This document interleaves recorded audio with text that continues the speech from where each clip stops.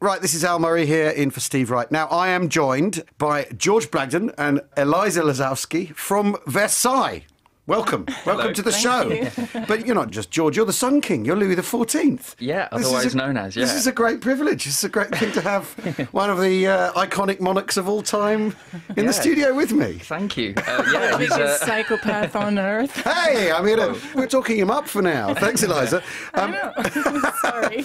And you're his long-suffering Spanish wife. Yes, Maria Teresa, of Spain, whom I describe as the shadow in the sun, and Louis XIV being the sun, of course. And that was a dynastic match, of course, not a love match. Well, she loved him. They were cousins, twice cousins, as the monarchs sometimes, often were.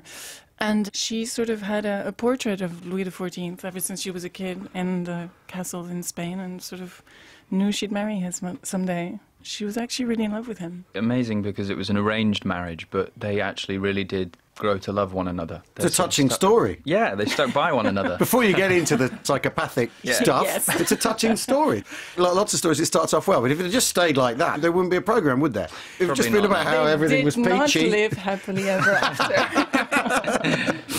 Now, of course, Versailles, people think of it probably now as either a tourist attraction or a treaty, but the palace itself, when Louis XIV built it, was a conscious effort to move his court away from Paris and make people, if they wanted to meet the king, they had to come to him. That's what this is the story of, isn't it? It's a story about power and influence and control, and the king trying to do that. Absolutely, yeah. We started season 1 at a point in Louis's life where he was at his most vulnerable. His mother had just died, Anne of Austria, and he was in his mid-20s and suddenly had reins on the most powerful country in the world at that time, and came up with this idea to move everyone out to this swamp outside Paris and create this monstrous palace in which to put them in, and kind of make everyone fall under one roof so that inevitably he could control them.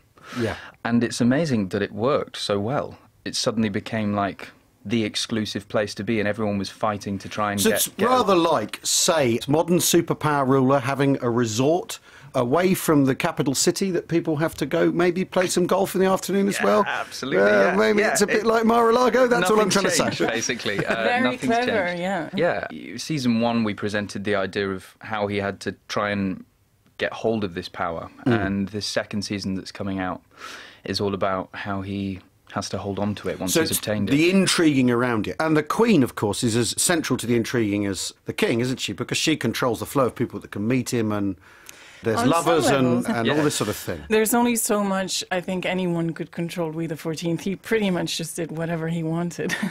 And everyone was just at his mercy on some levels. But he did respect the Queen as royalty. He didn't particularly respect her as a woman or his wife. Yeah. But he had respect for her as his political ally in many ways. The amazing thing about the show is it's called Versailles, not the Sun King or Louis. Yeah. And the show is about people around him. Now, and he was amazing at marketing. He came up with the logo, the Sun King. He was one of the first. It was a whole construct, like, to have world domination. Elisa, you're French. Yes. So here you are in a drama about an iconic French place and family.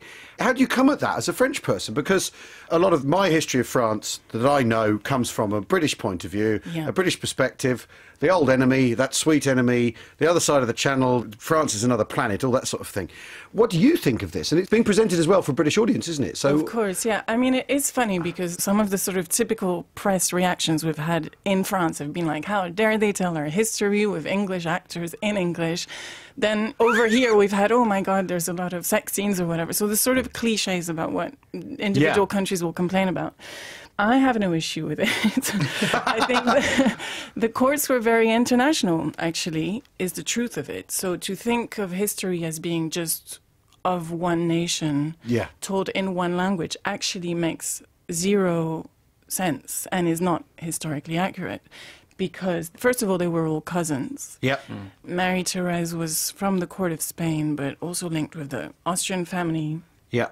There were some people from the English court at the French court. Charles's sister. It's heavily featured in season 1. Yeah, so actually they were a lot more international than we make them out to be. Yeah, of course. It's actually totally accurate to be doing this version of Louis XIV with an international cast. It makes sense. So you heard that here on Radio 2. Versailles is totally accurate. Right, I'm talking to Elisa Lazowski and George Blagden from Versailles, a hit TV show. We can call it that, can't we? They're nodding behind the glass. Yeah, it's a hit TV we're show. nodding here as well. When you become an actor, do you want to play kings and queens? No, because seriously, Yeah. because No, you do. Do you know what I mean? It's like the cliche of becoming an actor. You Yeah. sort of dream about wigs and big dresses, and then this is a wigs and big dresses number, isn't it? definitely, yeah, For all of us. Are your wigs bigger? Who has the bigger wig? I do. Is it such a big wig it has its own wig trailer? Have we reached that level of... I'm just going to say I've Not got 4 quite. wigs, so... You got I'm gonna 4 leave that wigs? there, yeah. You've got 4, but mine is heavier. Yeah. Yeah, no, that's true.